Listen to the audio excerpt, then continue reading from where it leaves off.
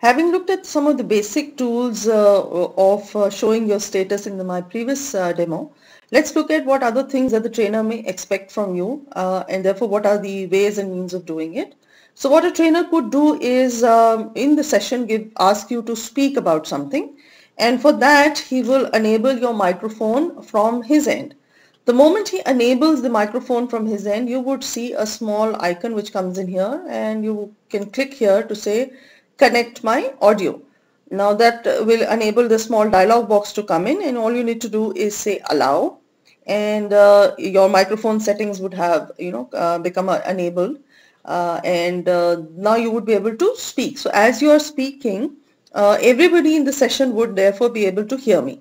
So what you could do is just by in the beginning just seek a confirmation to ask people in the session, am I audible?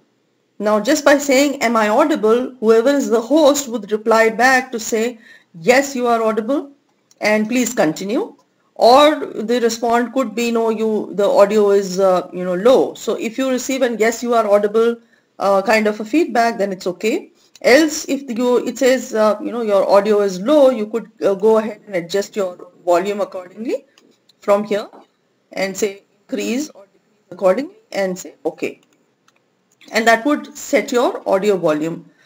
So then that's how your audio would be transmitted to everybody.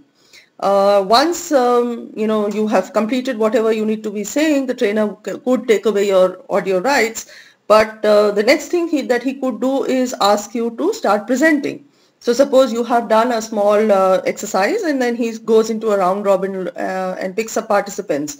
Now that means he would give you the presenter rights and make you a presenter. Now the moment you're made a presenter, as you can see, my name has moved to the presenter list, and I start seeing this small icon, share my screen.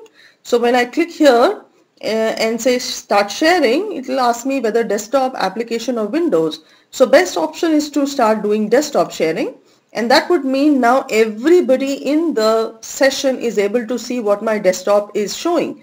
So I could go and pick up my exercise, open the exercise and start playing the exercise accordingly, and my audio is anyway visible, is heard, and as you keep moving with your either the website or the access or ICR or whatever session that you may have been doing, it's visible to everybody, and therefore the trainer could actually have a conversation with you and with the rest of the participants, understanding what you are discussing. So it will be like a face-to-face discussion which would be happening. That's how you will continue with your session as and when the presenter gives you the presenter rights. Therefore, when you have completed sharing, you could just click on stop sharing, and then the presenter could take away the rights and make you back into a participant. And therefore, as you can see, the participants list, my name has started appearing now in the participants list. I could also have my audio removed, and suddenly this icon would move away and not be visible. So it will say microphone is disconnected. Alright, so these are some indications from the system that will come to you, and this is how we will participate. Now these are some basic things that we will do as part of our learning session is concerned, and I think we'll have a good session of interaction while we are still away, and we will be able to make the most of it.